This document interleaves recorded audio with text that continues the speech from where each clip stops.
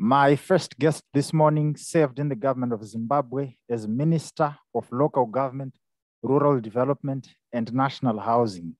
He had previously served as Minister of Youth Development, Indigenization and Economic Empowerment, and Minister of Environment, Water, and Climate. Mr. Saviour, welcome. Thank you very much, and congratulations, Doctor, on your latest progress that you have achieved now. You have done us proud. Wonderful. Thank you so much. How is the Christmas for you? We are getting ready for Christmas, obviously, against the background of the COVID challenge, the region, the war world, as well as I think we hope and pray that we'll have sufficient rains for agriculture this year. Wonderful. I hope it will be a good one and enjoyable. Let's get to the issues of the day that we have. You have had vast experience serving in different portfolios of government. You were a member of Parliament for 17 years, Central Committee member for 17 years, Chairman of the Defense and Home Affairs for 5 years, and member of the Pan-African Parliament and Cabinet Minister for 3 different ministries. You are one of the very best person who has a vast knowledge over the topic of working with the President, Robert Mugabe. So if you can just briefly take me through the background. How did you get to know President Robert Mugabe, and what kind of a person was he to you? Well, I got to know President Mugabe pretty well over the years. Obviously, firstly starting as just a young citizen in the country during the war, when we heard a lot about him, until independence, and when I started working in government, and eventually rose through the party structures to become a leader of the young people, and later on appointed Deputy Minister of Youth Development and Employment Creation, promoted further to serve as Minister of Youth Development, Indigenization and Economic Empowerment. I was reassigned to Ministry of the Water, Environment and Climate, and my last station was Minister of Local Government, Public Works and National Housing. And I want to make it very clear that President Mugabe was as human as anybody else. He was prone to mistakes like anybody else. But from a leadership point of view, from what he did, and from the moment I served with him in cabinet, as well as in Politburo, where I served for over 17 years, he was an outstanding leader, a man with a very interesting grasp of issues, a nationalist, somebody who firmly believed that we can build a better nation. He is one leader who also had so much time for young people, who wanted to see young people come up, play a role in the development of the country, politically, economically, as well as socially. He has been a leader of projects and programs that transformed our country. And throughout the service and working with him, I found him to be a very, very focused, disciplined, and intelligent leader. Some people believe that after the 2013 elections, President Mugabe was now too old to govern, was not effectively in control and check of cabinet and other sectors of government.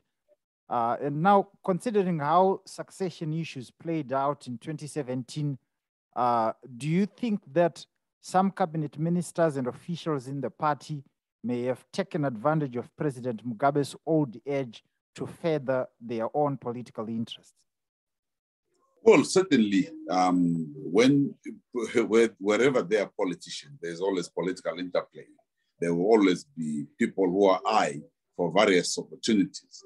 But suffice to say, President Mugabe's sterling leadership of the GNU was, I think, something that convinced all and sundry that he was actually very, very capable and would actually be able to lead the nation going beyond 2013.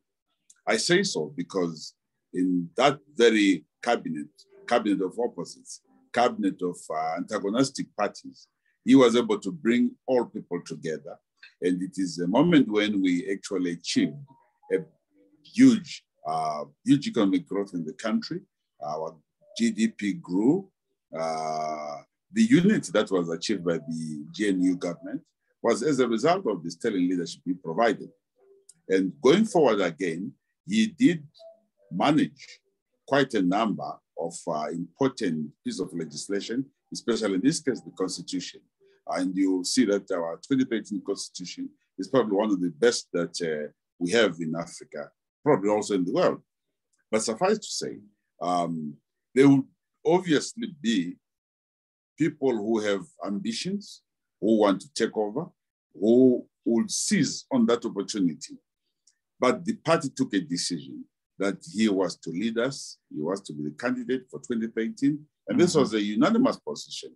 He was probably the safest pair of hands to usher in the ZANU PF political party after the GNU government. Do you have any occasions that you recall from your time of service where you can say you disagreed with the president, but he handled it carefully such that it did not erupt into something of a big political rift that could have affected administration in your ministries and in government broadly? I wouldn't call it disagreements.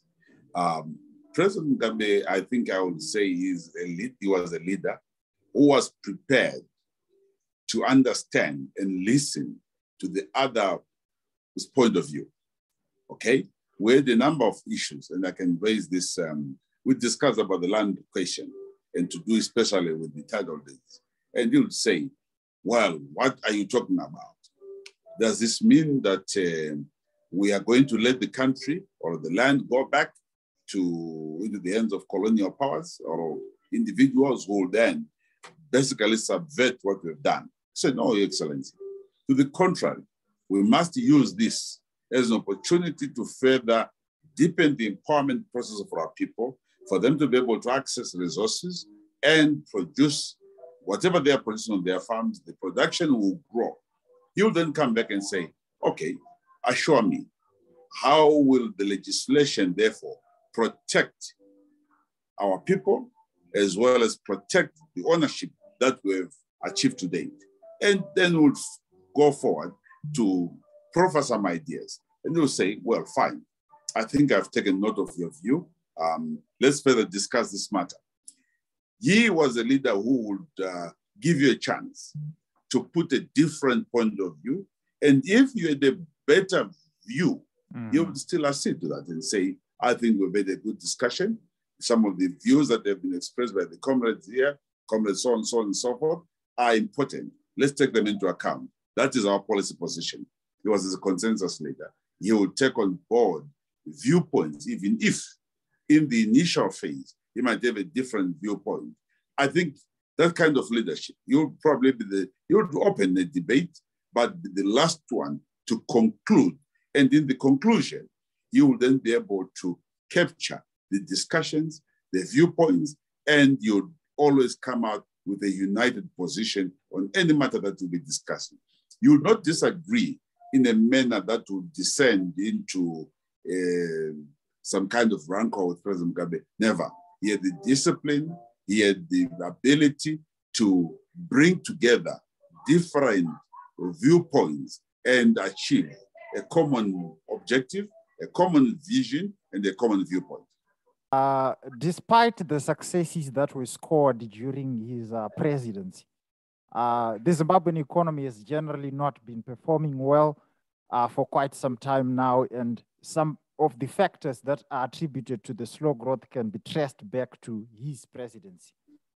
What key issues do you think that they impeded good governance, particularly in the ministries that you headed? Well, they have been, very important issues that have actually affected the Zimbabwean economy. And I think we've got to be honest about it. The ZANU, for instance, the sanctions bill has to a very large extent affected the overall performance of the government. Why do I say this? Because, for instance, in the Ministry of Local Government, Public Works and National Housing, USAID, as well as the World Bank, were major funders of Urban 1, Urban 2, and so forth. But the moment sanctions were placed on our country, it made it very difficult for that support, which we were receiving then in terms of infrastructure, development in the urban centers, and so forth. So one wants to look at it and say, okay, what did this mean in the local government sector? It slowed down some of the key infrastructure projects, water projects, and so forth. It also affected sectors like environment, the tourism sector became a victim of some of these sanctions and measures that were placed on our country. But all that being said, and all that also being looked at, we still believe that there are also other areas to do with corruption that we had to tackle on our own. And these also did affect the smooth flow as well as growth of our economy. And that obviously has impeded Zimbabwe's development over the past, call it 20 years. Just a week ago, I think Zidera did talk about 20 years of sanctions on Zimbabwe. It's not a small matter. It's a very, very important issue. We need our country out of this punitive set of sanctions against it so that we can rebuild and reboot our economy. Mm-hmm. Secondly, we need to ensure that the level of corruption, the concern that we have, people abusing our national resources, these should be nipped in the bud so that we can overall have a Zimbabwean economy that grows to cater for the thousands and thousands of our citizens who today do not live in the country because of the prevailing difficulties in our nation. I do believe that we need to do as much work as we can to try and reduce corruption and promote efficient administration in our governance structure so that we can promote growth. So now, apart from the sanctions, do you recall any technical or administrative kind of challenges that you faced as a minister in trying to push, legislation and policies that you advocated for? Yeah, I think I would, for instance, give as an example, the Indigenization and Economic Empowerment legislation. It's one of those pieces of legislation which fell victim to the overall perception of our country insofar as the world's viewpoint, various political entities in our country, players who were, I think, a bit tired after the land reform challenges. They would obviously want to look at it and say, this kind of legislation will impede growth, will impede. There was a lot of misunderstanding of what we're intending to do. And so these obviously fell victim to that polarization in our country, the negative energy, I think, that we tend to put in place on ourselves. There will be obviously quite also a number of other pieces of legislation that fell victim to the, call it, the inability of us as citizens and as a nation to come together and focus on matters that can change the destination of our nation. The majority piece of legislation that we operate under today need to be reviewed. The mining laws, for instance, these have also fallen victim to the extent that since 1961, the piece of legislation that we are running with today is still the same. And how does that legislation protect communities? How does that legislation protect the citizens of our country? How does it bring wealth and empowerment to our people? These are some of the areas that certainly require serious attention. Are there things that you feel that you could have done better to try and manage the indigenization policy or any other policies that you pursued in other sectors of government, the ministries that you headed? Well, in hindsight, there will always be. a view that perhaps if we've done the following, but what doesn't change is the objective. What doesn't change is the goal. What doesn't change is the fact that the current structure must be looked at so that it benefits the majority of our people. You can't continue in an extractive system and structure that lacks transparency, that is not understood by the majority of our people. Notwithstanding the fact that we need lots of investment into our country, but there has to be clarity when it comes to some of these things. And I'll still say, yes, there are things that we could have done differently. We could have managed differently.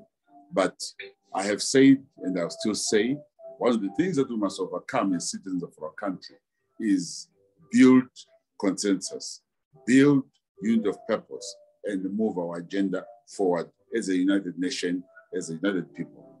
And it is argued that you were part of the Generation 40 or G40 faction of ZANU-PF that was dismantled after the 2017 military coup d'etat that deposed President Robert Mugabe. What was your relationship like with the current president, Mr. Emmerson Mnangagwa, like throughout your political career? Well, I think it was a respectful relationship.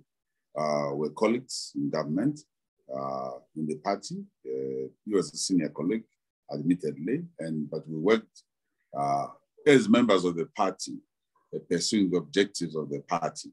And for all intents and purposes, we did not know, obviously, some of the things that then obtained and happened in 2017 and the subsequent position that they hold to this day. But as far as I'm concerned, we work together as citizens of the country. We work together as ministers, as fellow party members, as members of the Politburo, to advance the objectives of the party at that given period in time. How much do you think President Mugabe knew about the factional battles that were obtaining in the party when the coup happened? He was very well aware of the factional battles. He was very well aware of the jostling for power. He was very well aware of the maneuvering that was happening. In fact, he called it the shenanigans that were the movements that were taking place within the party. And to a very large extent, I think it's one of those episodes or one of those, when you look back and say, was this the best way of handling our matters and issues? And I think you have a big no as an answer. We should not have done so. To the extent that his removal was very tragic, was very sad. It should not have been the way we process the leadership of our country. That is not the way we should be able to handle issues. And perhaps going forward, we need to have a very different,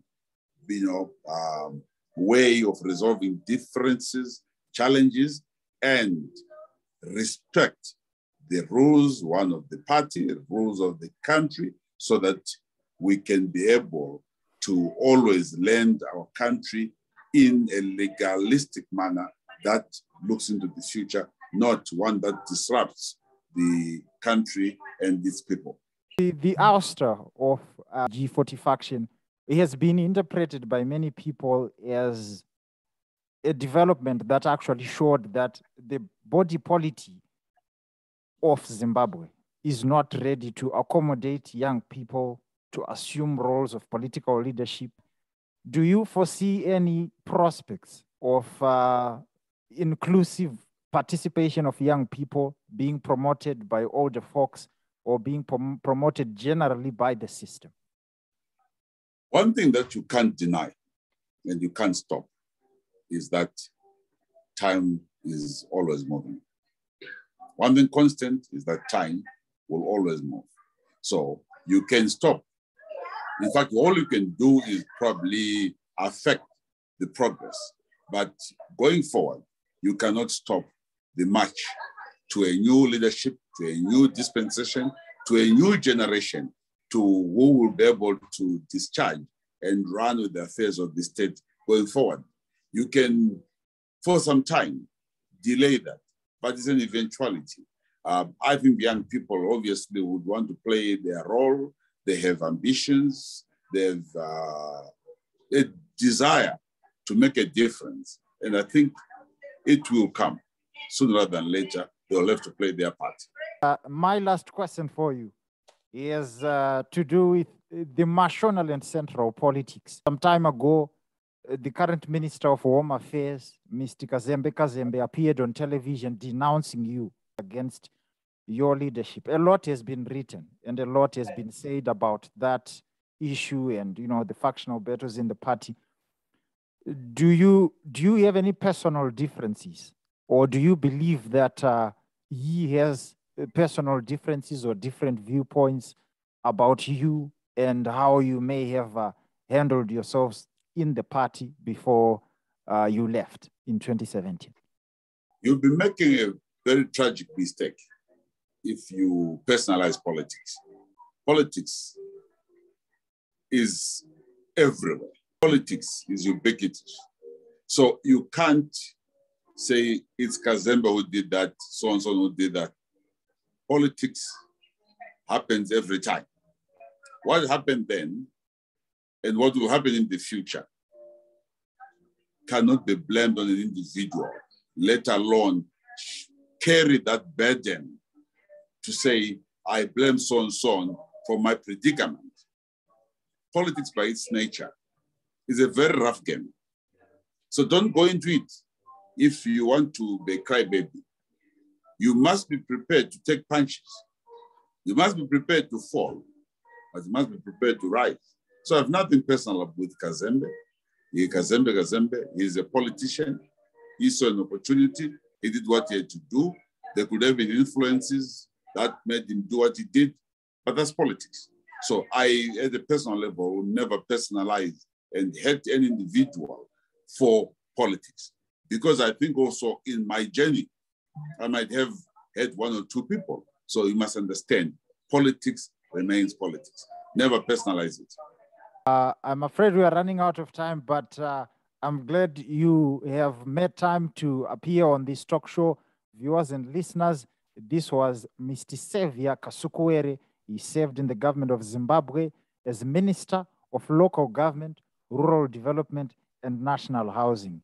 He had previously served as Minister of Youth Development, Indigenization and Economic Empowerment, and Minister of Environment, Water, and Climate. Much of his works can be accessed on the links that I'm going to paste right in the description panel on the upload for this video. Follow this series, Working with President Robert Mugabe, an Insider Perspective, as we are going to come with more. Subscribe and hit the notification button and our Facebook page. Thank you so much, Mr. Minister, and have a good day. Thank you. Wonderful.